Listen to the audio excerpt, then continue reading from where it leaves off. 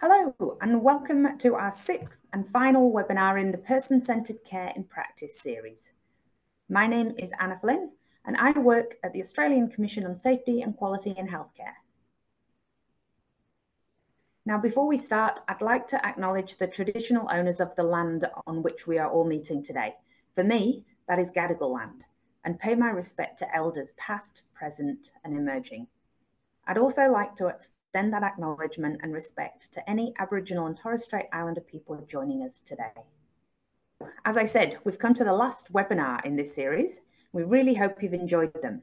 If you've missed any or you want to watch them again, they're all available on our website.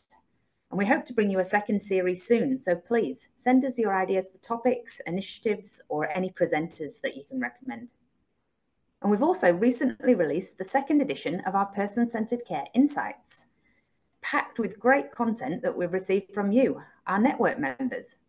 So thanks to everyone that's contributed, and we're already working on the next issue, so please keep sending us your stories. And don't forget our resource hub. That's where you can find all things person-centred care, including information about our network, recordings of the previous webinars, some case studies, and also some tools that you can use to evaluate the delivery of person-centred care in your service. So just a bit of housekeeping before I introduce our guest speakers today. After the presentation, there'll be a live Q&A, so please type your questions in the Q&A function. Also, at the end of the webinar, you'll be sent a short survey, and as always, we'd really appreciate your feedback. So in today's webinar, we're going to shift the focus a little and have a look at how person-centred care is being addressed in primary healthcare. We're going to hear from Mike Bussell, CEO of Brisbane South Primary Health Network. Also Angela Howe, Manager, Evidence Translation and Innovation.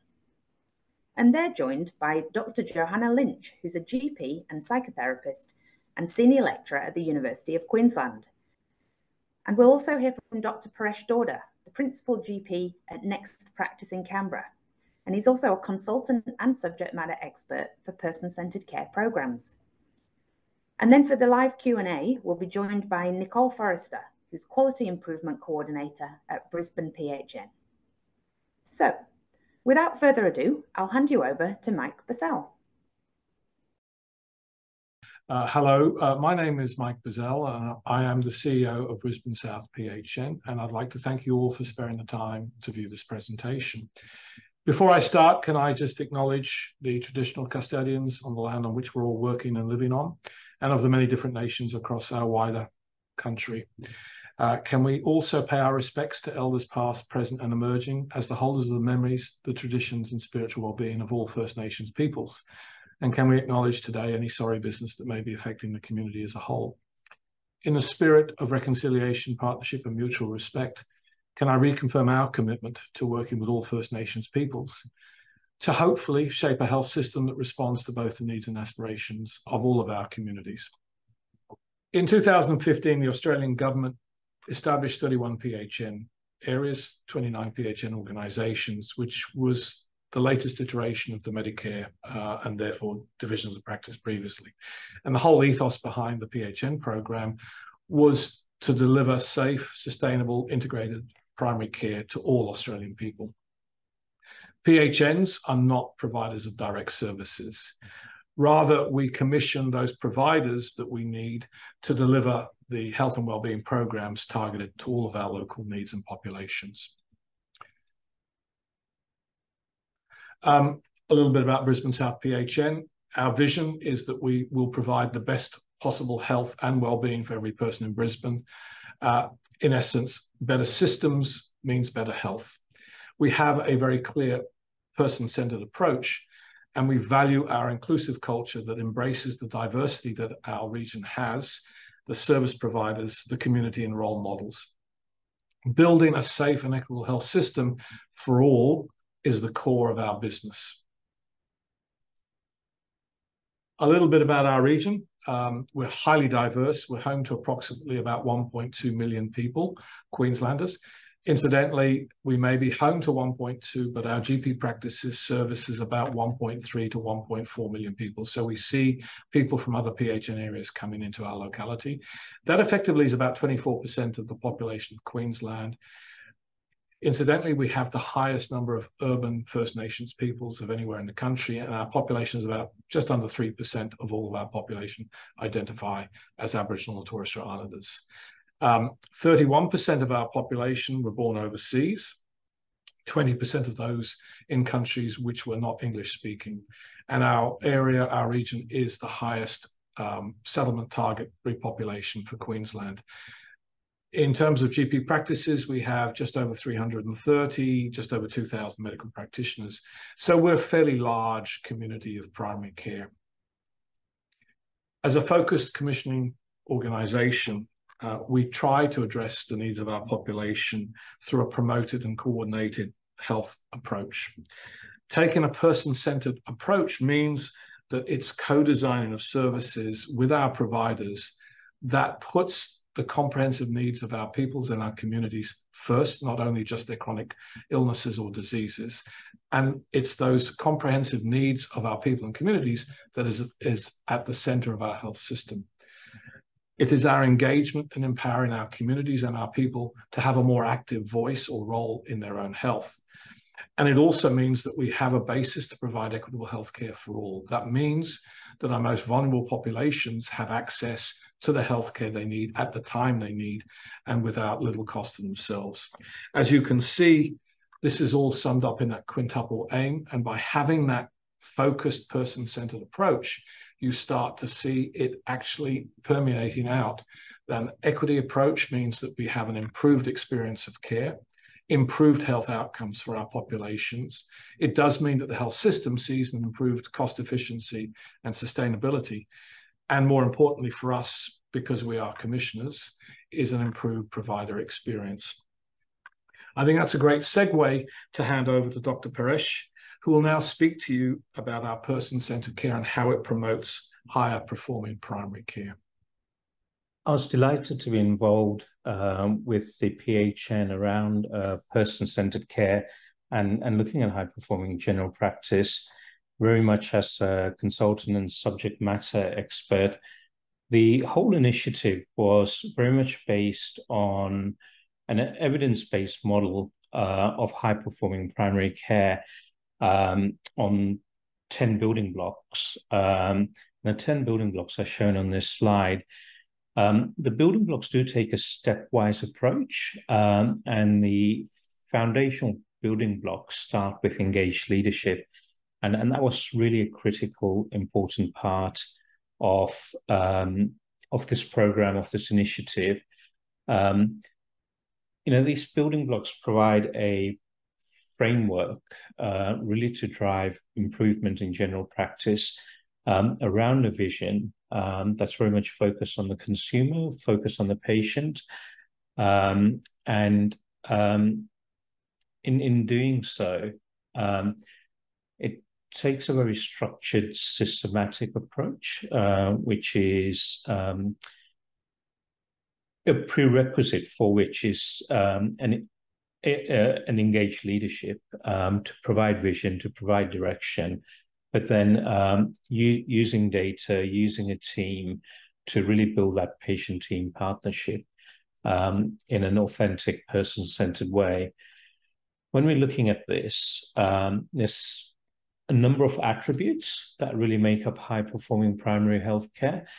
And it's really bringing all these attributes together in a model of care, in a way of working that helps us to work towards that person-centered care. I guess this kind of starts with, what do we mean by person-centered? And the concept of person-centered is very much around individualized care, care that's comprehensive and coordinated, care that's enabling, and provided in a respectful way. So it really concentrates on the relational aspects of care. Of course, having that model of care, it's no use unless that care is accessible. So accessibility, responsiveness in the service is critical. And then, providing care that is high, safe, high quality, and accountable and transparent. Together, these attributes come together really to define what high-performing primary care looks like. The value of this is quite broad. Of course, this value of providing a person-centered model of care to the self, to the individuals concerned, but actually this value to the service, to the medical practice, to the general practice that may be involved in provision of that care. It goes beyond the general practice, so it cuts across the sector, the primary care sector. And if we get the whole of the primary care system working in this way, we get a transformational change. Not only do we get that transformational change at the sector level, but it filters up to the system level, and then we get the societal benefits when we do that.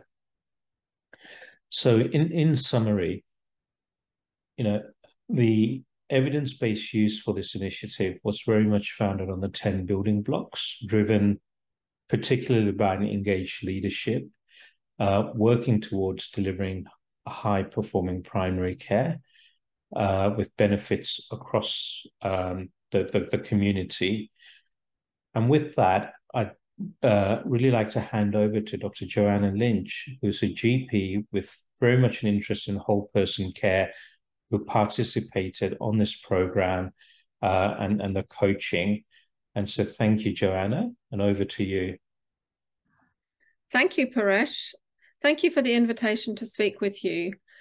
I'm a GP of 25 years from Brisbane who has lived out most of my working life in 2 suburbs that were close enough for one of my more severely traumatized and isolated patients to feel confident to drive to see me. I've actually made career choices around her confidence to drive. This patient also inspired innovation in my practice as I set up a transdisciplinary place in the hopes that she might accept referrals to other clinicians in the same building, and she did. In a system that privileges clinicians who do short appointments, I chose to do long appointments. In a system that might see GPs as merely providers of diagnosis, referral, and care coordination, I undertook further training and responded to the need for trauma-informed care in my community. Integrate Place ran out of a low-key house with almost no signage, so my patients would not feel too shy to come. It was a new way of offering care that was endorsed by the National Survivor Organisation, now known as Blue Knot Foundation, and by the Division of General Practice at the time. It included a mental health nurse, social workers, an art therapist, and even a music therapist for a short time. We opened the clinic for a morning tea monthly, and the same patient who was socially isolated and couldn't drive far started coming to it. At first, she described being too scared to drink tea because of her shakes, and towards the end, she had the key and opened the clinic ready to host others. Most of the changes in her life would be invisible on current symptom-based outcome measures. Despite staff and patients loving the model, I really had to close in 2013 because I couldn't fund that kind of team for that sector of patients under the current Medicare fee-for-service system. I then went back to research what good quality mental health assessment is in primary care. I think I have innovated through research and writing as my way of responding to the traumatic life stories of my patients. I researched to try to understand and to try to transform the system.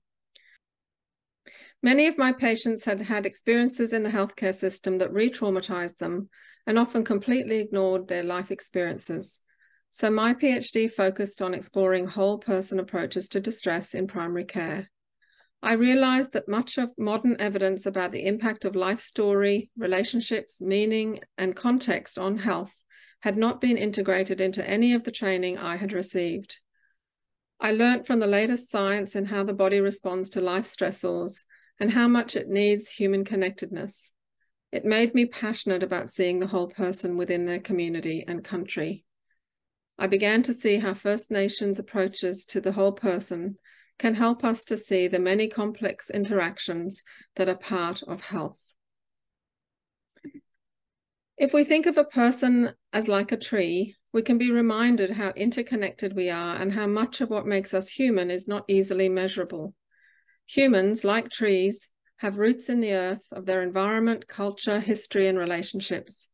They also have leaves that are visible and easy to measure and categorize in healthcare.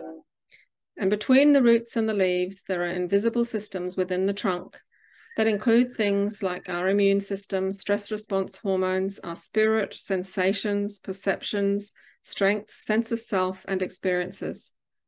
I often teach GPs that they need to become tree huggers, caring for what is unseen inside the trunk. I chose to study one of these processes, the experience of sense of safety, a strength-based, trauma-responsive and recovery-oriented approach to human distress that could be a shared language across the disciplines. Noticing these whole person processes that flow like sap to connect both the social sciences, relational and meaning-making knowledge of the roots and the biomedical observed, precise and predictive forms of knowing of the leaves could be a way forward in healthcare. At times, those working with the leaves or roots can't see each other or respect each other's different forms of knowledge and different priorities. I think the story of the sap can help us to transcend differences and bring the different disciplines together around shared priorities of safety for the whole person. My research has therefore worked to identify processes that might be relevant to health of the whole person. I began to search to understand and include anything that threatened or stressed a person. I asked patients and clinicians and Indigenous academics, what causes threat and how do you sense that you're safe? And what does the phrase sense of safety mean to you? What came out of that time was a beautiful picture of how threat impacts people in their environment. Many people mentioned injustice and racism, for example, as well as financial and housing concerns. It impacts our relationships, in our personal relationships and in the wider community where we live, learn, and work. And it impacts our inner worlds, including our sense of self, inner experiences, and meaning or spirit.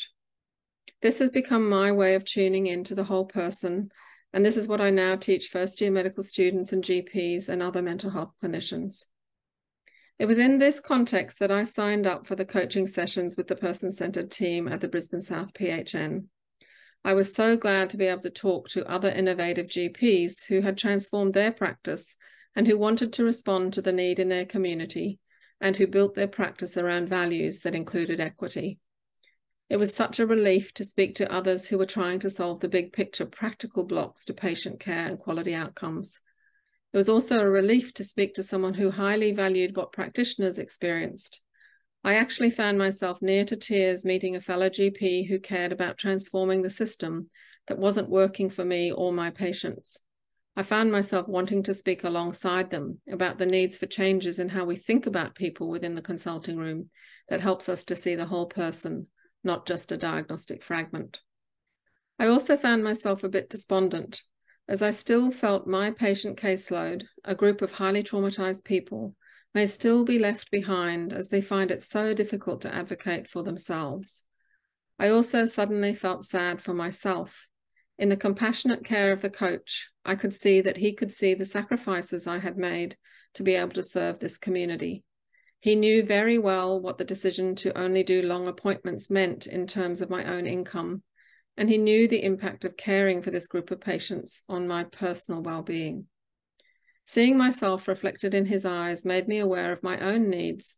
It made me feel exploited by a system that didn't seem to value either my own or my patients' needs. In fact, in my last session with the coach, I mentioned to him that I felt that perhaps I needed to stop doing this kind of work. This decision was multifactorial, including some post-COVID illness, but the person-centered coaching fundamentally made me aware of my own personhood and facilitated a transition towards teaching others about whole person care and continuing to try to innovate for transformation through writing, research, and training GPs in the sense of safety as a whole person approach to well-being.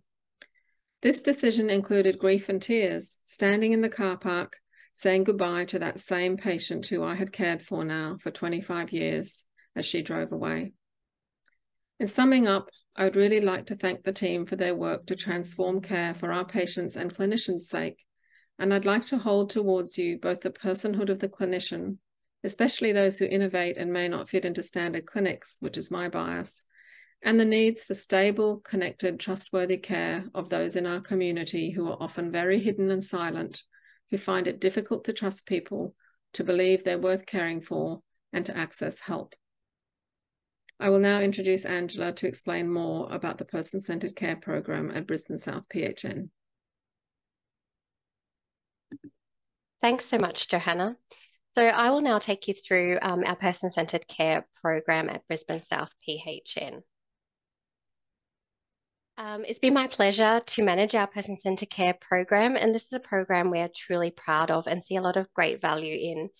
Through working with general practice teams and supporting them to deliver person-centred care, we're really helping to improve the health and well-being of our community. We know that healthcare system is complex and can result in fragmented service delivery, and we also know that it's still dominated by the biomedical model. And this often means that people's experience falls short of their expectations. So through our person-centred care program, we're helping to shift that focus. Our program focuses on acknowledging and welcoming people as active contributors to their health and well-being, and creating a holistic and connected system focused on what matters most for patients. Our person-centred care program focuses on helping practices to develop an understanding of what person-centred care is and being able to support them through the associated changes. And this, of course, can only be achieved by building the capability of our own staff to be able to support the practice in their journey. So we have, as you can see, some big overarching objectives for the program, but it's really about bringing all of the theory that Paresh has explained and putting it into practical activities that practices can implement to change and be more person-centred.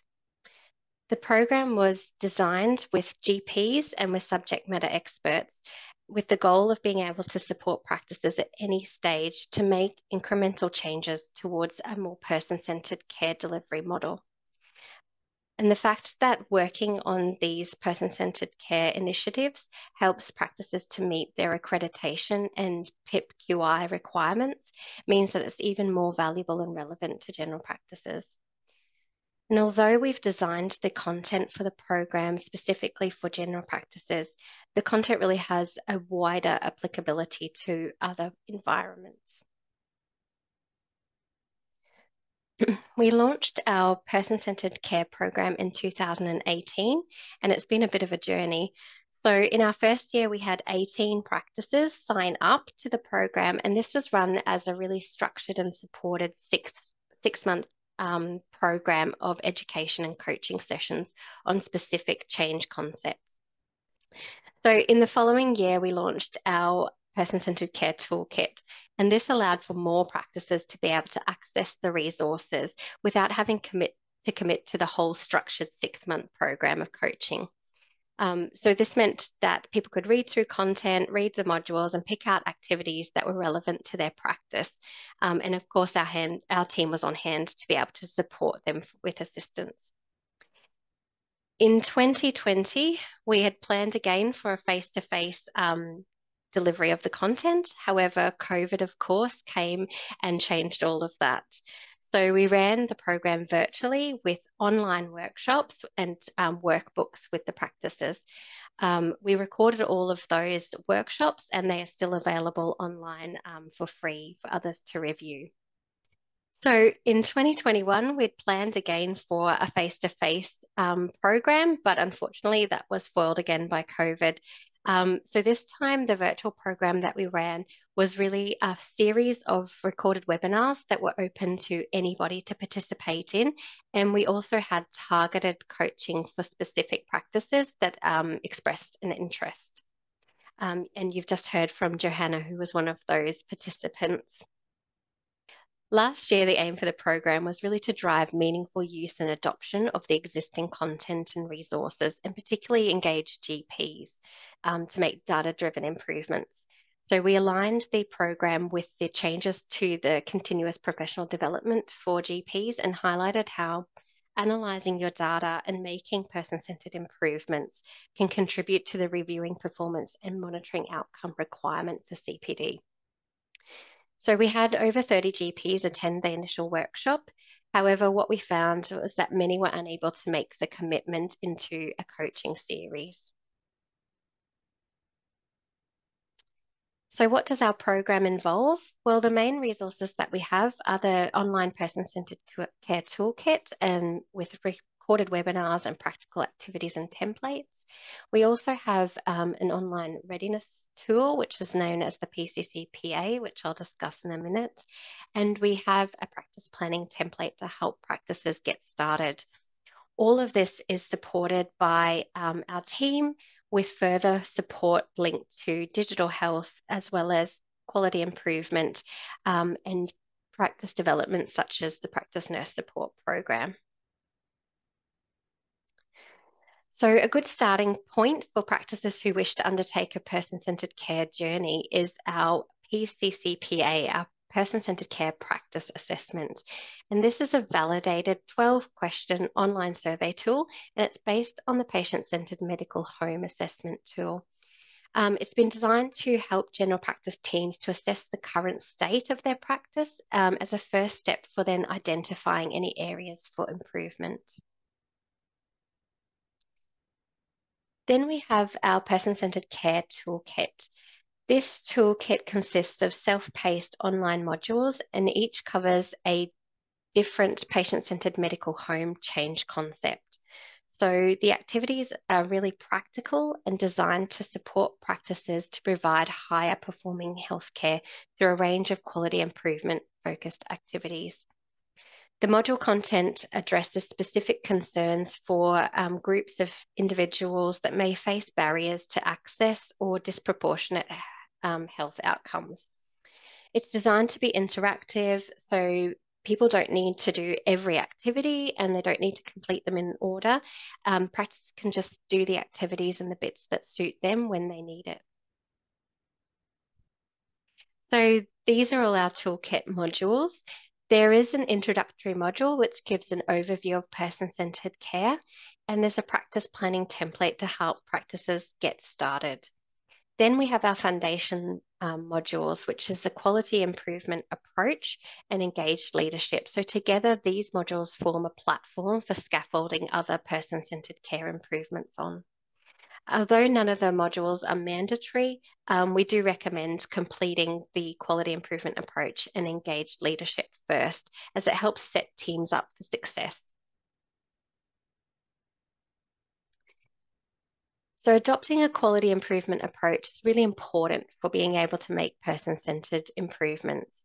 We have adopted the model for improvement, which uses the plan, do, study, act cycles. So this is about collecting data as you go and measuring change through feedback loops to be able to tweak any improvements as required.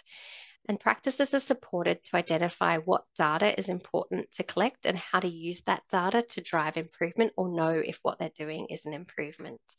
And we also encourage practices to collect and analyze patient feedback or experience measures as part of this process. The engaged leadership module relates to how the leadership and culture of the practice will help to support and sustain positive change and improve quality.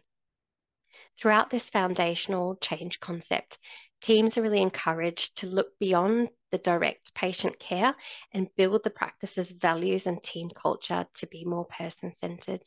It's about creating a shared vision and a shared purpose through understanding and aligning people's internal motivations. It's important to listen and involve all team members of all the different working groups in the practice, and a happy and engaged team will provide better care. So we've had some lovely testimonials from practice participants who have been through our person-centered care program about the multitude of benefits that they've gained from participating in the program with us. And this really goes back to the beginning of the webinar where Paresh talked about the value of person-centered care. By putting people at the centre of their care, we're creating value at all levels of the healthcare system and for all stakeholders. It's not been an easy journey. Sometimes we have struggled to get engagement, and particularly throughout COVID, where it really threw a spanner in the works and general practice had many competing priorities, but we have been able to start to build a culture of person-centered care And we're starting to have practices reach out again, wanting support now that we're starting to move past COVID. So far, we've had 98 completions of our person-centered toolkit, and we have had the skill of our coaches recognised nationally. We've been able to provide over 74% of our general practices with quality improvement support in the last 12 months. So what have we learned throughout the program? Well, no two practices are the same, and it's really important to meet practices where they are in the journey. And it's about eating the elephant one bite at a time. So the toolkit is really designed to be built upon, and the philosophy is built on that continuous quality improvement approach. We also find by linking the work to accreditation and PIPQI, we do get better buy-in from general practice as well. The readiness assessment can be a really useful first step in helping to build the team and a shared understanding of what they want to work on. We found that face-to-face delivery is much better. It was difficult to get engagement during the virtual sessions. People were a bit more reluctant to share. And also we didn't get as good feedback on those sessions.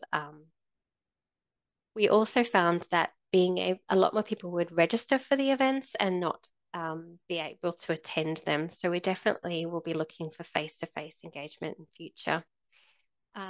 We have found it's difficult to engage GPs, but by using GPs in the program and having a peer-to-peer coaching and also aligning it to CPD, that can be quite a good motivator. Definitely a whole team approach works best. It can't be left to just one person to try and implement these changes on their own. The two foundation modules of engaged leadership and a quality improvement approach definitely help to set the scene and build the team. And when the team trusts each other and the process, then great things can happen. So hand in hand with the person-centered care program is our general practice quality improvement team. So this team offers a range of support for general practice, and they go out and provide on-site coaching to support the practices in their change journey. So as part of this person-centered care practice program, we've invested in the continuous development of our coaching team as well to be able to facilitate the program. They've conducted over 590 coaching sessions in the previous financial year, and this was across 157 general practices. We have over 30 quality improvement toolkits on our website. Each of these is on a different topic. These have been accessed from our website over 16,000 times. So what is next for our person-centered care program? Well, we are excited to have just launched our new interactive tool, which is designed to help practices identify what areas for improvement they'd like to work on. So just by answering a couple of questions, they'll be directed to content or resources and activities based on their needs. We have a wealth of information and activities that have been developed from previous phases of the program, so we're really aiming to help people to be able to self-direct and select the appropriate information to guide their journey. And we plan to resume face-to-face delivery again to help continue building general practice team capability to embrace person-centered care. So our person-centered care toolkit and the associated resources are available free from our online learning platform called Discover PHN. So for anyone interested in accessing that toolkit, you can go to discoverphn.com.au to request a free account.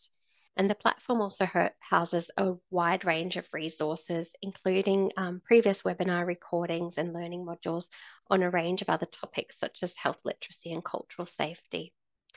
You can also find out more about our person-centered care and quality improvement programs by visiting our Brisbane South PHN website. So although we're focused on general practice, our program resources are applicable for a wide range of primary care teams.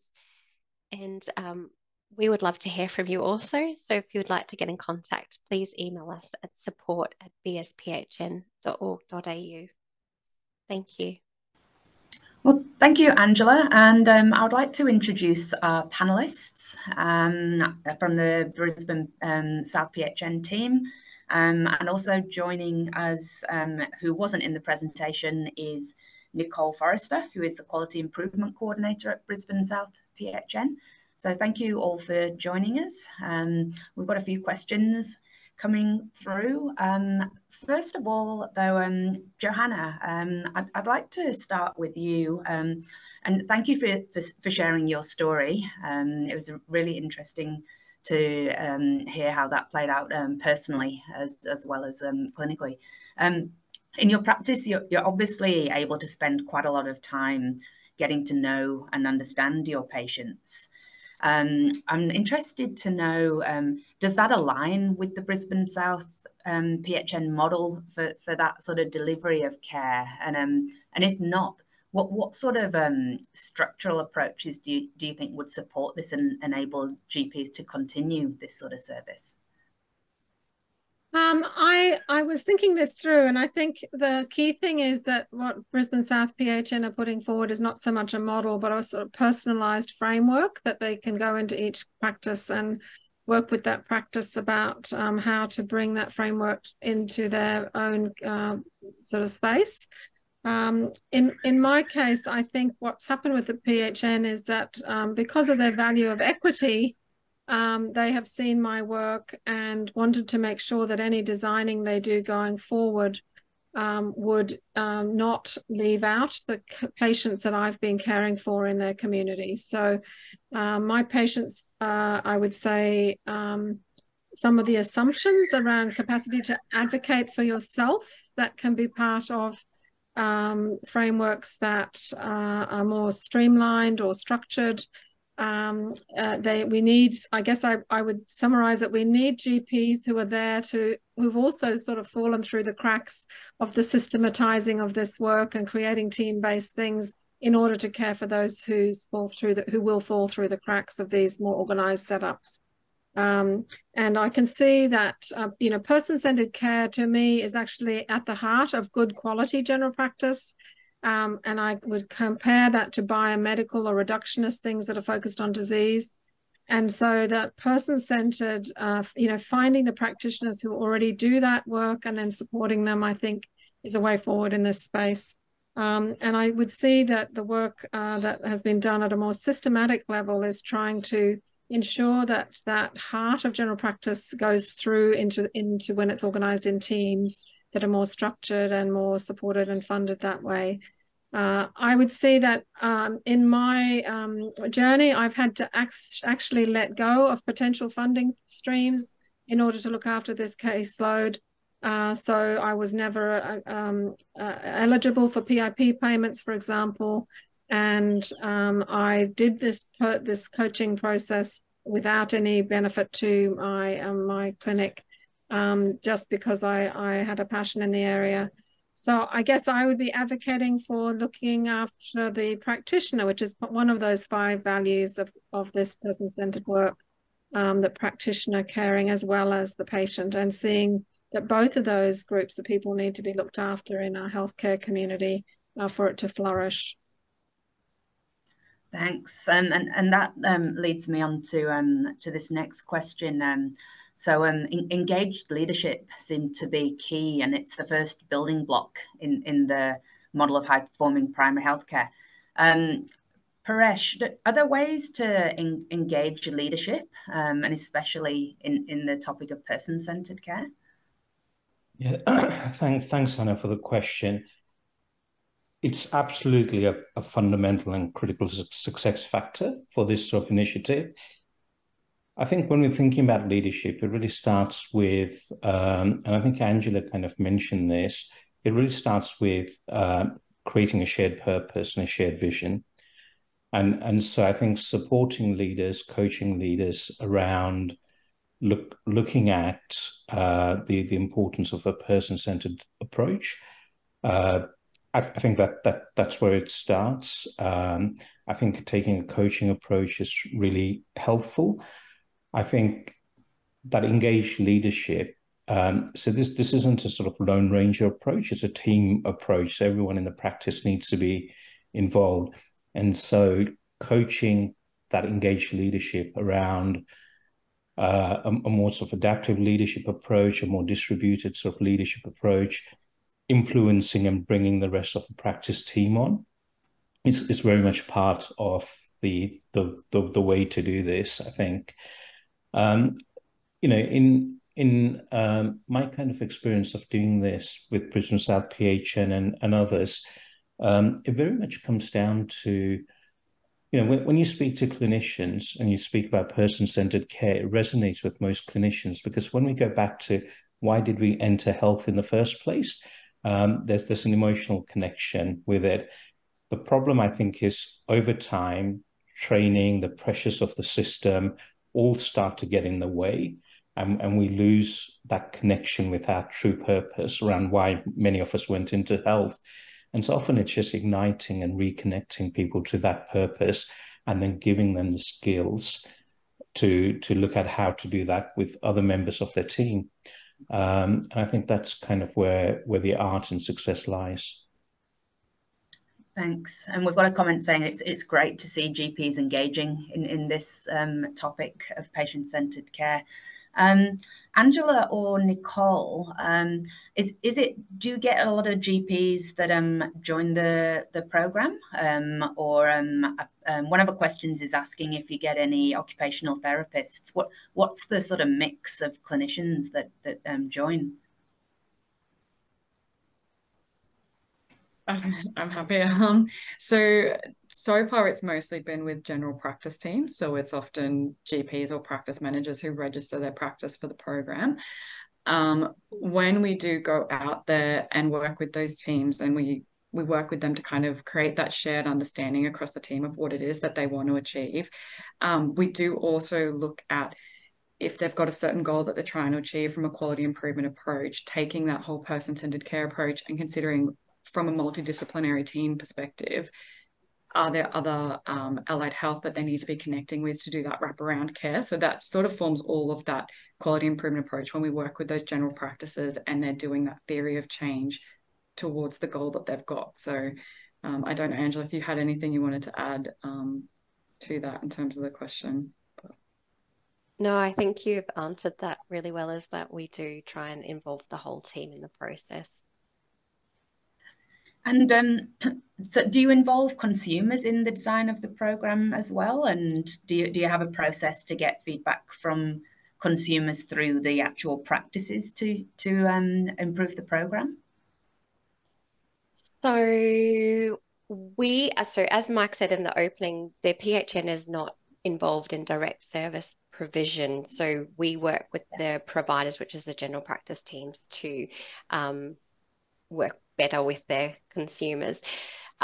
We don't directly get that feedback, but the practices certainly do. And so we will get anecdotal feedback on patient stories. Nicole, you probably hear this a bit more than I do about some of the feedback that we get from consumers. Yeah, and I think you touched on it, Angela, in your presentation as well.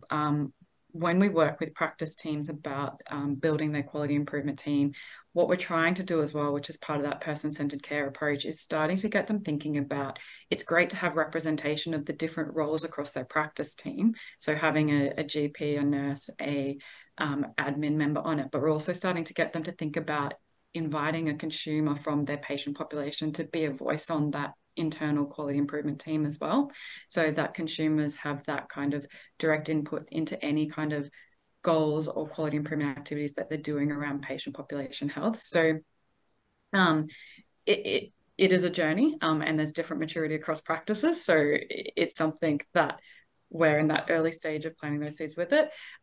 But we always work with practices as well when they're testing their change ideas and using those plan, do, study, act cycles to refine them. We're often encouraging to collect that consumer feedback and work closely with their consumers and their patient population to understand how that change and what their feedback was on that and refine it in response to that. So that's great.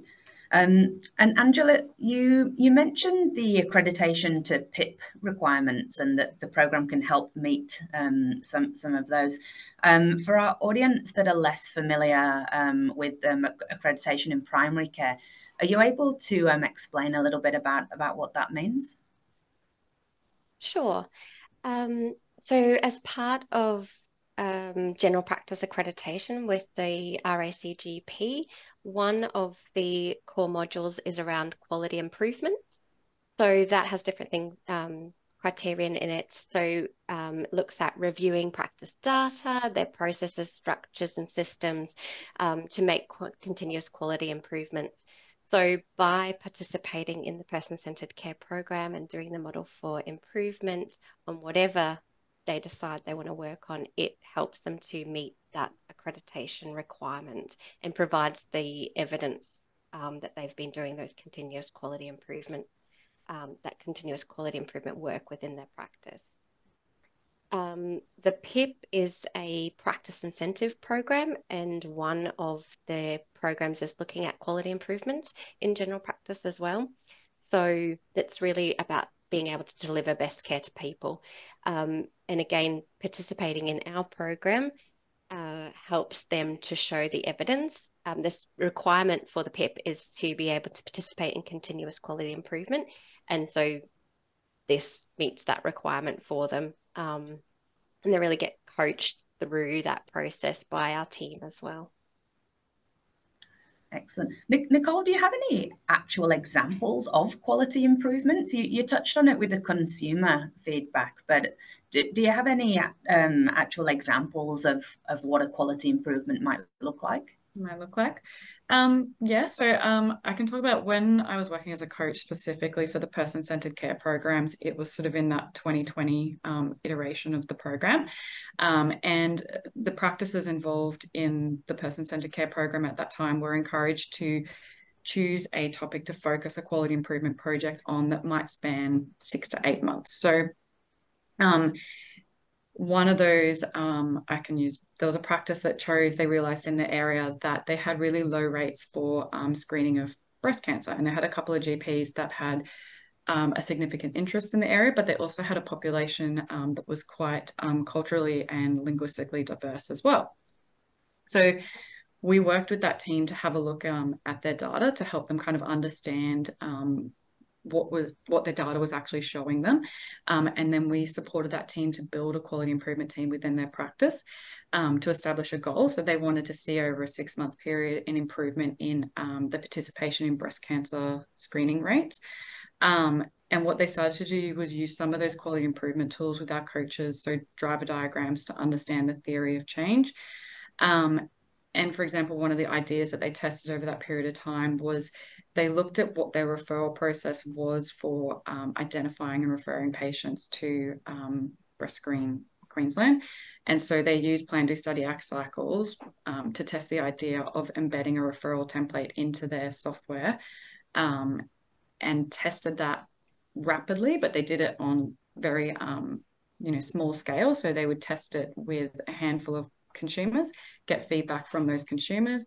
They'd reflect as a team as well how that actually went, refine it as they needed until that process of having a referral process for it embedded in the medical director became part of their business as usual.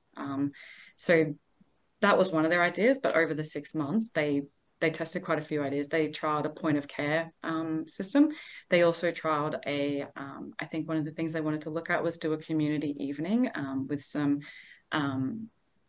peer representation for the patients to understand as well about the risks with breast cancer. So there was a few things they tried over it, and they actually exceeded their goal. They did really well. But that's great. That's great. And while we're sort of looking at measurements and quality improvement, Johanna, do you want to tell us how the measurement framework that you brought in your practice? Yes, so I found a really helpful tool that I found to be more useful than some of the routine outcome measures that we're advised to use here, like the K10, for example, which is looks at mood mostly, from the UK, called Continuous Outcome Routine Evaluation, and it had in it some things that helped me pick up on my trauma patients, such as I have been struggling with unwanted memories or images as one of its items. And it had some things around attachment, so the quality of connection to other people, so I could assess loneliness and those kinds of things, as well as assessing risk around self-harm and suicide. And so I instigated doing that as an initial meeting, and then every 6 appointments after that to just monitor progress. And then later on in my time, when I was working with some psychologists, I adopted a tool they often use to assess the quality of the relationship between the patient and the clinician, around trust and, you know, whether they felt safe and comfortable with the clinician, and instigated that at regular points through the time that they are with me. So I found those very helpful. And there was a third part to the continuous outcomes, which was they would outline 3 goals and then reassess how those goals had been met through the therapy and give feedback on whether they wanted to add any more goals or and how satisfied they were with the therapist's work. So that then gave me direct feedback from the patients about the process with them. And of course, always watching for the outcomes around simple little things like how comfortable they felt in the waiting room and, you know, whether they felt more connected to their children, more capable to handle day-to-day decision-making. And of course, the big ones like not needing to go to hospital anymore and having somewhere safe to talk about their worries. So those are the sorts of things I would be monitoring. Thanks. Paresh, I'm going to bring you in here because it's a bit more an opinion-based response, I think. We've got 2 separate questions looking at whether this program would work in a hospital environment and whether it would work across an aged care facility, which I think are really interesting questions. Yeah, and interested to hear your thoughts on that. Yeah, great. Thanks, Anna. So the way I would describe the program essentially, or at least, you know, the toolkit, it's really a capability building program. So the toolkit and the online modules Angela talked about, what that does is it provides knowledge and then provides some tools with some examples of how that can be applied. The coaching component of it then allows that adaptation to the context of the participants. And certainly, you know, I think when I think about the content that's there, the tools that are there, and then a coaching sort of mindset which allows adaptation, there's certainly no reason why it can't be applied to different contexts. I'll take the aged care as an example because clinically I do a lot of aged care work. You know, as a practice, we look after something like 600 residents across 20 plus residential aged care facilities in the ACT. And we've used this approach and the same change concepts around thinking about it. But the metrics, the indicators, the measures become different. So it's hard to measure, for example, you know, diabetes in the same way you might in a routine general practice because it's so much more personalized in an older population. So we've actually evolved to using patient-reported measures, and we've mapped, you know, them across to the ICHOM frameworks. We measure things like loneliness, emotional well-being, physical well-being as the indicators. So it's really adapting and selecting measures and indicators appropriate to the context and the population or the subpopulation we're looking at. And then the change concepts applied to try and deliver in that direction. The slight hesitation I have when I think about the hospital setting, I'm kind of going to differentiate hospital to specialists. So there's no reason why it can't be used in that sort of specialist ambulatory type of setting, whether we're thinking about outpatients or specialist practices. And certainly a lot of the evidence where this comes from is particularly the US. And so that patient-centered medical home model, where it's got its origins, you know, actually started life in pediatrics, for example, specialist pediatric practice. So I think in ambulatory care delivery models, it can certainly be applied. I think when we're looking at that acute focus of a hospital, I think certainly aspects of it can be applied, but it probably needs a slightly different reframe to apply it in its entirety. Because this is more about longitudinal care, it's more about ongoing care, rather than very much about episodic care, which is what that acute care is about. Yeah, yeah.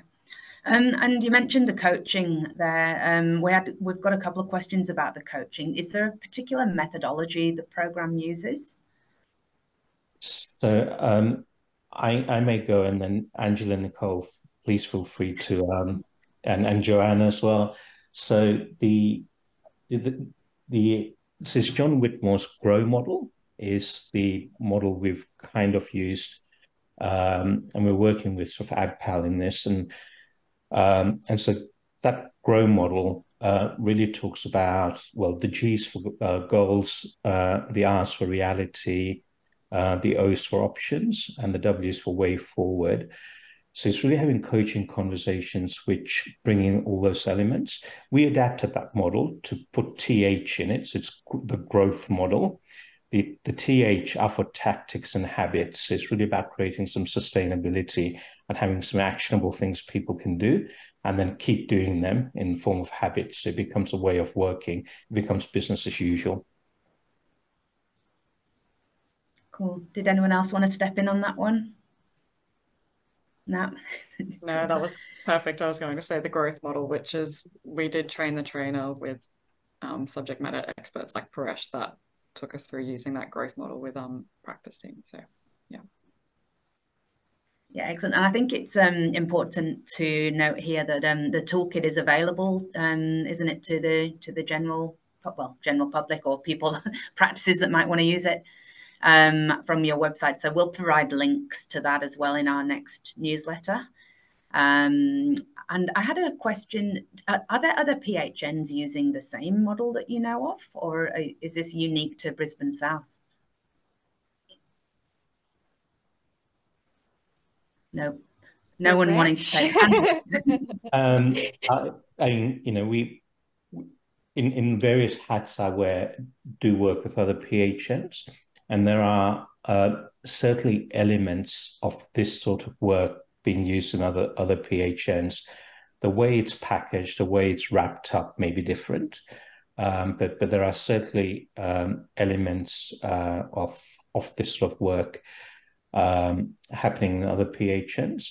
I would say, in my observation, the Brisbane South PHN approach has been quite comprehensive, and it's been sort of end-to-end with building the tools, providing the tools in the form of a digital platform, and then supporting it through a coaching and translation program. Number of PHNs that I've observed doing that sort of comprehensiveness is probably quite limited, and probably a handful across the country. But you know, if you look at elements of it, that's probably more broad across a number of PHNs. Yeah, I think part of it is, you know, as Mike said at the beginning, the aim of the PHN is to really improve health outcomes across our regions. So one of the core components of our service delivery is that working with our providers to try and build that capability for continuous quality improvement. That's great, thank you. Look, we've come to the end of our time, which is a shame because there's a few more questions in there that I had an interest in your answers as well. But we'll try and filter these through the next newsletter that we put out. But I'd really like to thank Brisbane South PHN and their partners in this work, so Paresh and Johanna. Thank you very much. It's a really good presentation and discussion today. And for everyone that's watching or listening, please continue the discussion. You can join our person-centered care network, and we hope to have the next newsletter out by November. So please keep sending us all your ideas and initiatives, because we'd love to keep sharing them with everybody else. And we hope you've enjoyed this series of webinars. We certainly have, and we hope to see you all again soon. Thank you.